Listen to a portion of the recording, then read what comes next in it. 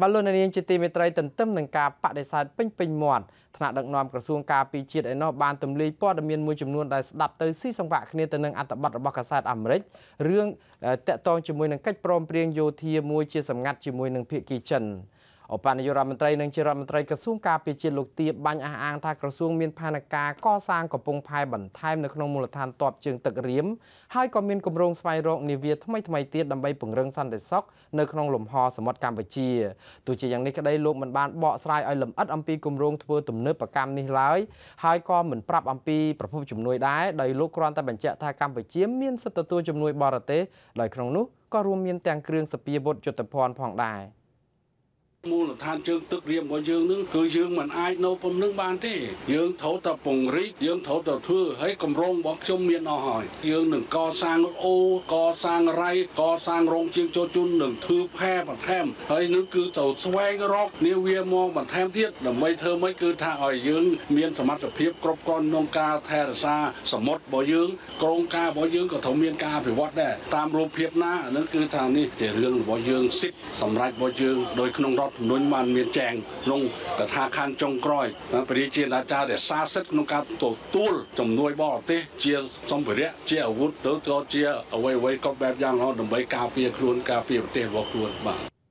ទលោកទាបាញ់ថ្លែងបែបនេះប្រាប់ក្រុមអ្នកកាសែតក្រោយពីពិធីបិទវគ្គវឹកវើនឹងជំនាញបោះសម្អាតមីននិងរក្សាសន្តិភាពសម្រាប់ប្រតិបត្តិការអង្គការសហប្រជាជាតិនៅថ្ងៃទី26ខែកក្កដានេះសាររបស់ប្រមុខការពារជាតិកម្ពុជារូបនេះហាក់មានភាពស៊ីសង្វាក់គ្នាទៅនឹងការចេញផ្សាយរបស់កាសែតអាមេរិក The Wall Street Journal ដែលថាកម្ពុជាបានចុះកិច្ចព្រមព្រៀងជាសម្ងាត់មួយជាមួយរដ្ឋាភិបាលចិនកាលពីពេលប្រមាណខែមុននេះដើម្បីអនុញ្ញាតឲ្យកងទ័ពចិនអាចបោះទីតាំងឈរជើងនៅក្នុងមូលដ្ឋានទ័ពជើងទឹករបស់កម្ពុជា The Wall Street Journal បានផ្សាយថារបបក្រុងភ្នំពេញបានផ្ដល់សិទ្ធិផ្ដាច់មុខឲ្យភាគីចិនកាន់កាប់ផ្ទៃដី25ហិកតានៃផ្ទៃដីសរុបជាង70ហិកតានៃមូលដ្ឋានទ័ពជើងទឹករៀមនៅឯខេត្តប្រស័យអនុមន្ត្រីអាមេរិកបានប្រាប់កាសែត The Wall Street Journal ថាសេចក្តីព្រាងនៃកិច្ចព្រមព្រៀងនោះបង្ហាញថាភាគីចិននឹងសាងសង់កំពង់ផែចំនួន2នៅមូលដ្ឋានទ័ពជើងទឹករៀមដែលមួយសម្រាប់កម្ពុជានិងមួយទៀតសម្រាប់ចិនខ្លួនឯងក្រៅពីនេះភាគីកម្ពុជាអនុញ្ញាតឲ្យចិនដាក់ទ័ពរក្សាទុកអាវុធនិងនាវាចម្បាំងរបស់ខ្លួននៅលើទីតាំងនោះថែមទៀតផងប្រពន្ធដដែលបញ្ជាក់ទៀតថារបបក្រុងភ្នំពេញបានអនុញ្ញាតឲ្យភាគីចិនប្រើប្រាស់មូលដ្ឋានទ័ពនោះរយៈពេល30ឆ្នាំហើយកងត្រានេះអាចបន្តទៀតដោយស្វ័យប្រវត្តិជារៀងរាល់10ឆ្នាំម្ដងបន្ទាប់ពីនេះទន្ទឹមនឹងការទម្លាយពីគម្រោងធ្វើទំនើបកម្មមូលដ្ឋានទ័ពជើងទឹករៀមនេះរដ្ឋមន្ត្រីក្រសួងការពារជាតិលោកទាបាញ់ក៏បានចាត់មន្ត្រីក្រមអាវ៉ាត់របស់លោកឲ្យដឹកនាំក្រុមអ្នកសារព័ត៌មានជាតិចុះទៅមើលមូលដ្ឋានទ័ពនោះដែរនៅថ្ងៃទី26ខែកក្កដានេះអ្នកសារព័ត៌មានវិទ្យុសម្លេងសហរដ្ឋអាមេរិក VOA លោកសុននរិនដែលបានចូលរួមនៅក្នុងដំណើរទស្សនកិច្ចនេះឲ្យដឹងថាក្រុមសារព័ត៌មានត្រូវបាននាំទៅមើលអគារនិងទីតាំងមួយចំនួននៅក្នុងមូលដ្ឋានទ័ពជើងទឹករៀមក៏ប៉ុន្តែមិនបានច្រើនកន្លែងនោះទេបន្ថែមពីនេះលោកបានបញ្ជាក់ទៀតថាក្រុមអ្នកសារព័ត៌មានមិនត្រូវបានអនុញ្ញាតឲ្យដើរមើលទីតាំងដទៃក្រៅពីកន្លែងដែលមានការរៀបចំទុកនោះឡើយដូច្នេះលោកយល់ថាពួកគេនឹងមិនអាចរាយការណ៍ឲ្យលើសពីអ្វីដែលពួកគេបានឃើញនោះដែរសម្រាប់ខ្ញុំផ្ទាល់ខ្ញុំគិតថាការចូលទៅមើលនេះវាមិនទាន់សពជ្រុងជ្រោយទេណាព្រោះទីតាំងវាធំហើយមន្ត្រីនាំក៏គាត់មានពេលវេលាអីគាត់ដែរអញ្ចឹងយើងមិនអាចដើរទាំងអស់ទោះបីជាអ្នកកសែតចង់ថាដើរខ្លួនឯងក៏ពិបាកដែរព្រោះយើងមិនដឹងថាទីតាំងនៅម្ដុំណាហើយមានតំបន់កោះអីផ្សេងៗអញ្ចឹងយើងអត់ដឹងថាទៅដល់ណាហើយក៏មានការយាមកាមអីផ្សេងៗអញ្ចឹងយើងមានតែដើរទៅចិត្តក្រុមតិចតួចអីអញ្ចឹងទៅដើម្បីមើលអញ្ចឹងយើងគួរតែរៀបចំអាហ្នឹងក្នុងរយៈពេលទៀងទាត់រៀងរាល់2ឆ្នាំឬក៏3ឆ្នាំឬក៏5ឆ្នាំម្ដងអីចឹងទៅបាទទាំងក្រុងភ្នំពេញនិងប៉េកាំងសុទ្ធតែបានបដិសេធការលើកឡើងរបស់សហរដ្ឋអាមេរិកក៏ប៉ុន្តែរបបដឹកនាំទាំងពីរមិនដែលបានបង្ហាញការឆ្លើយតបណាមួយដែលគួរឲ្យទុកចិត្តបាននោះឡើយជាពិសេសរបបក្រុងភ្នំពេញមិនបានអញ្ជើញមន្ត្រីទូតឬក៏មន្ត្រីយោធាអាមេរិកឲ្យចុះពិនិត្យដល់ទីតាំងដែលមានការសង្ស័យនោះដែរឥឡូវនេះដើម្បីជ្រាបព័ត៌មានច្បាស់បន្ថែមទៀតខ្ញុំចង់ជជែកជាមួយនឹងលោកគឹមសុខដែលក៏បានតាមដានព័ត៌មាននេះដែរ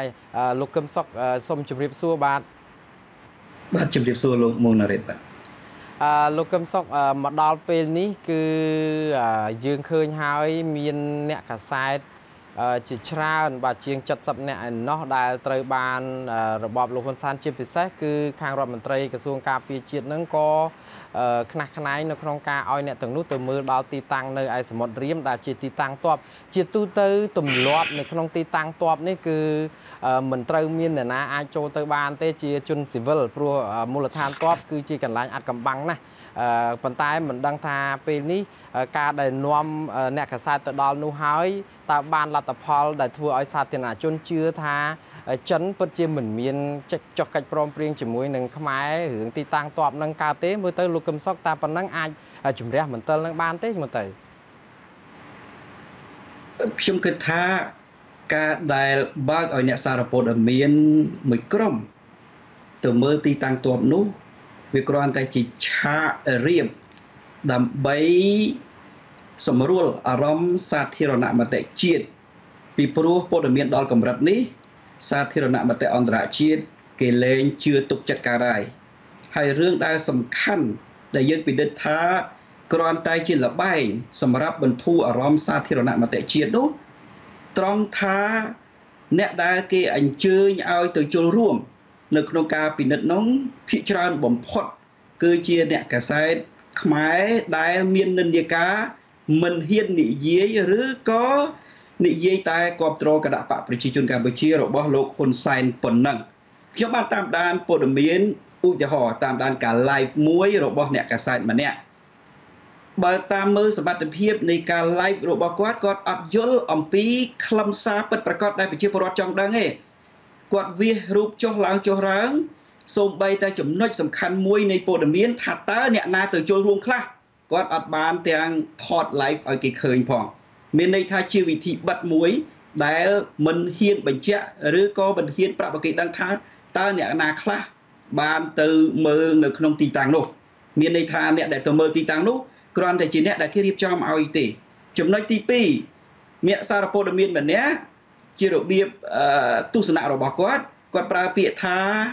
នៅទីតាំងនោះគ្មានចំណុចជាដុំកំភួនដែលបញ្ជាក់ថាជាទីតាំងយោធាទេពាក្យថាគ្មានចំណុចជាដុំកំភួននេះមានន័យថាគាត់យកភ្នែករបស់គាត់មើលដោយសាច់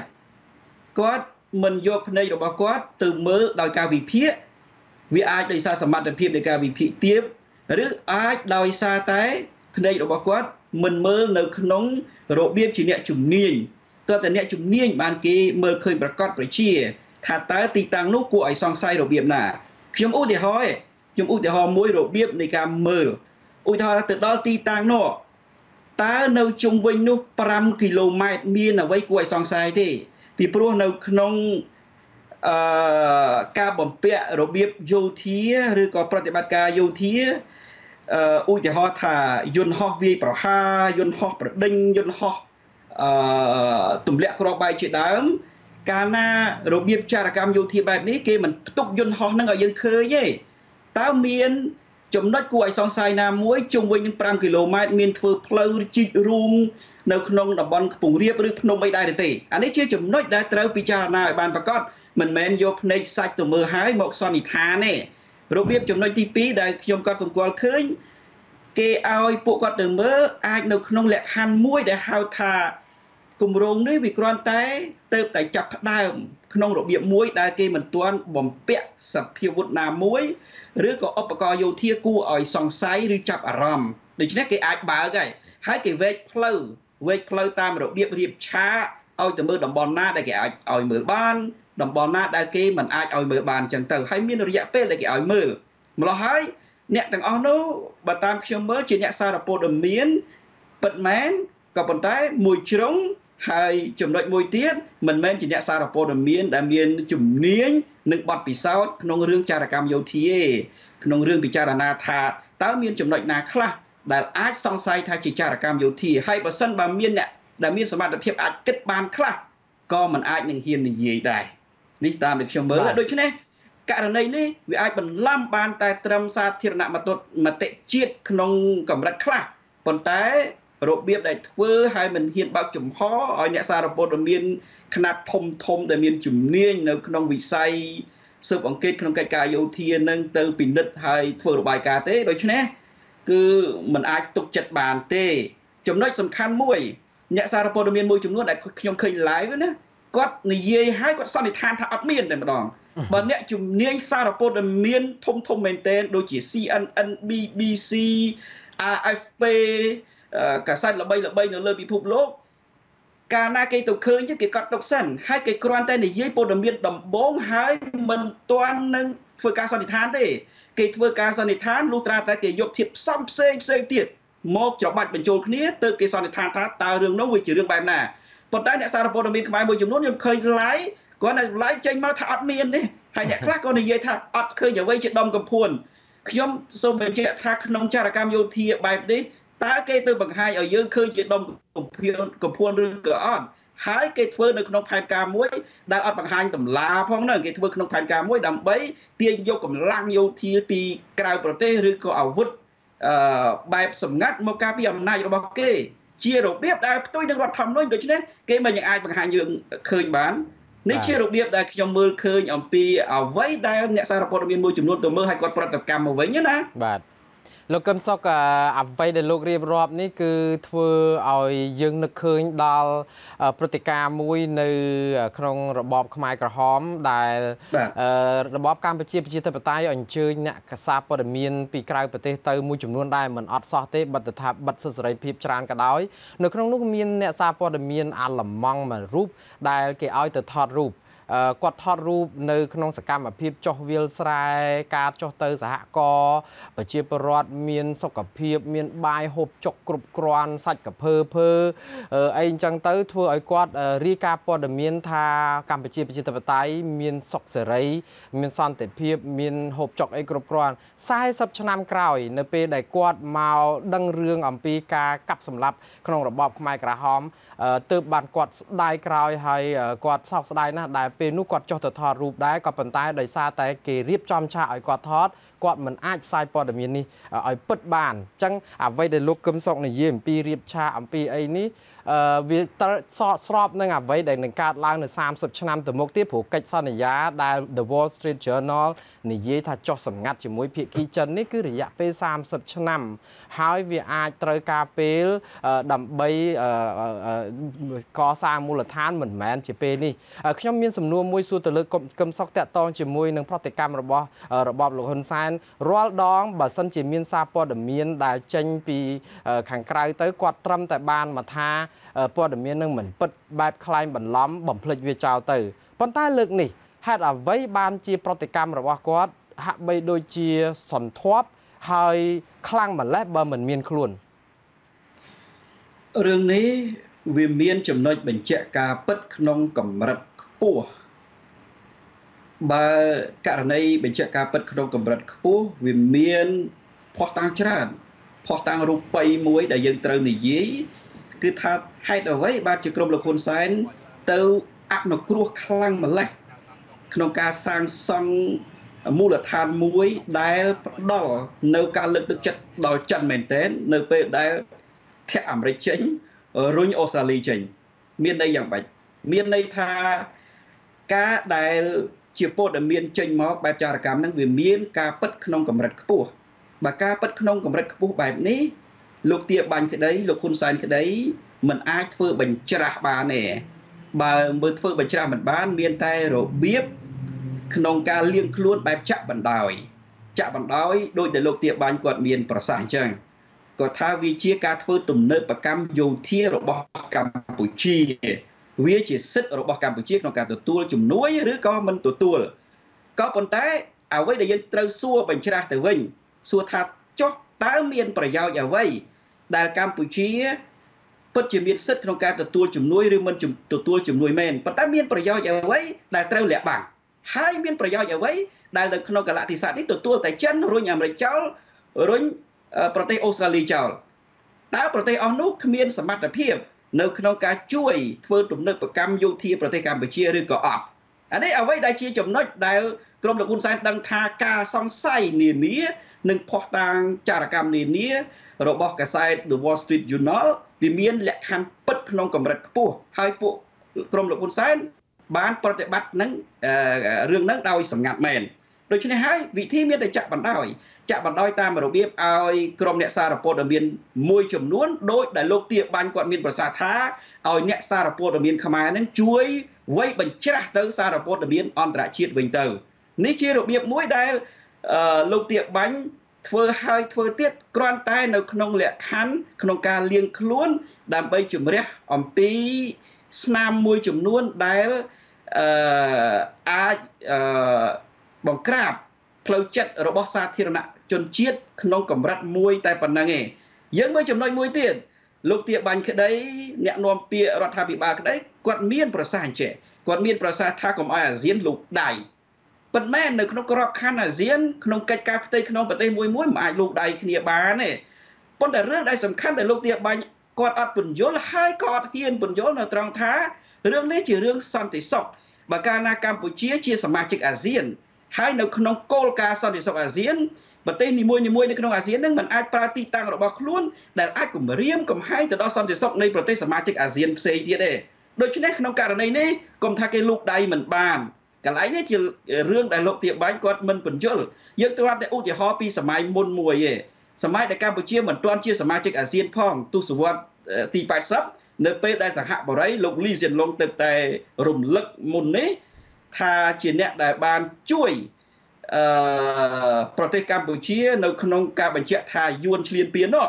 ពេលនោះកម្ពុជាមិនមែនជាសមាជិកអាស៊ានផងប៉ុន្តែយ៉ាងម៉េចបានជាលោកលីសៀនឡុងប្រទេសថៃជាដើមគេធ្វើអន្តរាគមន៍មកពីអ្វីដែលគេគិតគឺសន្តិសុខតំបន់កាលណាយួនឈ្លានពានកម្ពុជាថៃជាប់កម្ពុជាវាគម្រាមកំហែងដល់ថៃ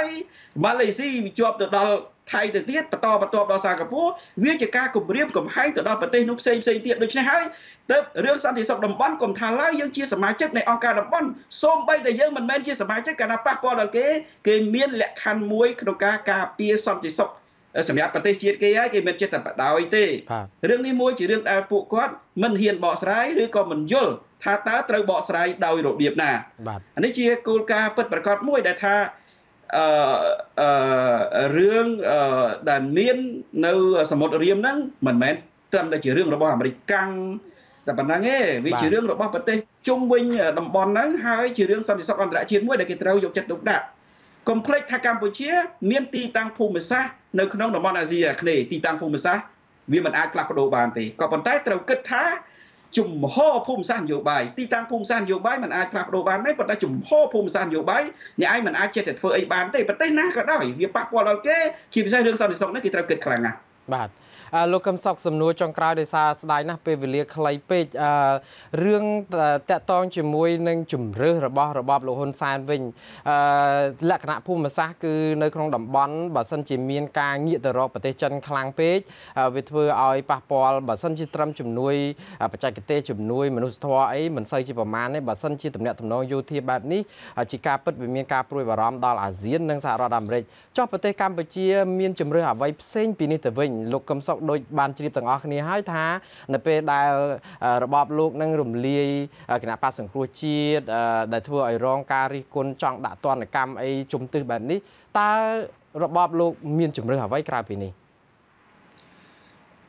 ជំរឿសដែលល្អបំផុតរស់ទាំងអស់គ្នាហើយប្រទេសជាតិក៏អាចបានសុខគឺគោរពតាមខ្លឹមសារកិច្ចព្រមព្រៀងទីក្រុងប៉ារីសហើយមានចែងនៅក្នុងរដ្ឋធម្មនុញ្ញនៃប្រទេសកម្ពុជាដែលមិនទាន់អនុវត្តបានដូច្នេះគោលការណ៍ដែលត្រូវគោរពគឺអព្យាក្រឹតហ្នឹងអព្យាក្រឹតដោយមិនលំអៀងហើយធ្វើប្រតិបត្តិការទោះបីជាយោធាក៏ដោយសេដ្ឋកិច្ចក៏ដោយយើងធ្វើនៅក្នុងលក្ខខណ្ឌមួយដែលមានទំនាក់ទំនងជុំទិសជាមួយនឹងបណ្ដាប្រទេសមហាអំណាចទាំងអស់បានន័យថាវាមិនខុសទេក្នុងការមានទំនាក់ទំនងជាមួយចិនក៏ប៉ុន្តែមានប្រយោជន៍អ្វីយើងត្រូវលាក់បាំងបើមានការលាក់បាំងនោះមានន័យថាវាជាប្រយោជន៍ដែលមិនសុចរិតត្រឹមត្រូវបើប្រយោជន៍មិនសុចរិតត្រឹមត្រូវនោះមានន័យថាមិនមែនប្រយោជន៍ជាតិទេជាប្រយោជន៍អំណាចរបស់បុគ្គលដូច្នេះត្រូវមានគោលការណ៍ឲ្យបានច្បាស់លាស់នៅក្នុងការបង្កើតទំនាក់ទំនងទាំងយោធាជាពិសេសហ្នឹងជាមួយនឹងបណ្ដាប្រទេសផ្សេងទៀតដែលគេជួយជ្រោមជ្រែងប្រទេសកម្ពុជាតាំងពីកិច្ចព្រមព្រៀងទីក្រុងប៉ារីស$23ឆ្នាំ1991មកមានតែវិធីហ្នឹងឯងវិធីហ្នឹងមួយគឺអាចជួយសង្គ្រោះប្រទេសកម្ពុជា អាចលើកមុខមាត់ទាំងក្រុមលោកហ៊ុនសែនហើយនឹងអ្នកប្រឆាំងផងដែរមានឱកាសនៅក្នុងការប្រកួតប្រជែងនយោបាយមួយបើទោះបីជាមិនស្មើមុខ 100% ក៏ជាឱកាសនៅក្នុងការពង្រឹងស្មារតីជាតិមួយក្នុងកម្រិតដែលយើងអាចទទួលយកបានទាំងអស់គ្នាដែរបាទសូមអរគុណលោកកឹមសុខដែលបានផ្ដល់ឱកាសខ្ញុំបានសម្ភាសនៅពេលនេះហើយសូមជម្រាបលាលោកត្រឹមប៉ុណ្ណេះសិនបាទជំរាបលាបាទ